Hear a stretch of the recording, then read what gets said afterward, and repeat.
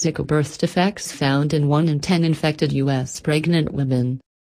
An estimated 1 in 10 pregnant women with confirmed Zika infections had a fetus or baby with virus-related birth defects, U.S. researchers said on Tuesday.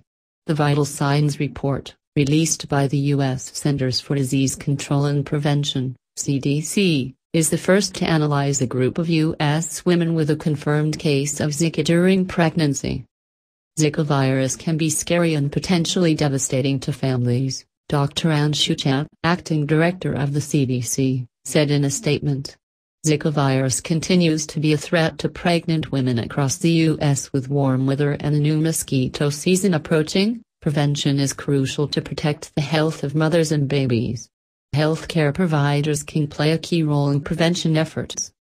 According to the report, in 2016 nearly 1,300 pregnant women from 44 states were reported to the U.S. Zika Pregnancy Registry. Of the 1,000 who completed their pregnancies by the end of the year, more than 50 had Zika-related birth defects.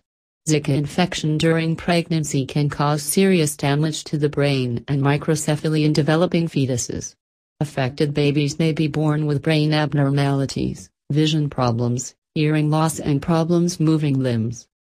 The report noted that only 1 in 4 babies with possible congenital Zika infection were reported to have received brain imaging after birth.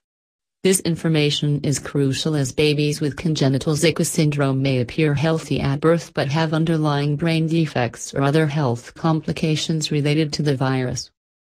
Based on reports to the registry, many babies born to mothers with possible Zika infection are not receiving brain imaging after birth to help diagnose serious brain defects. Peggy Hahn, Ph.D., co-lead, Pregnancy and Birth Defects Task Force, CDC Zika Response, said.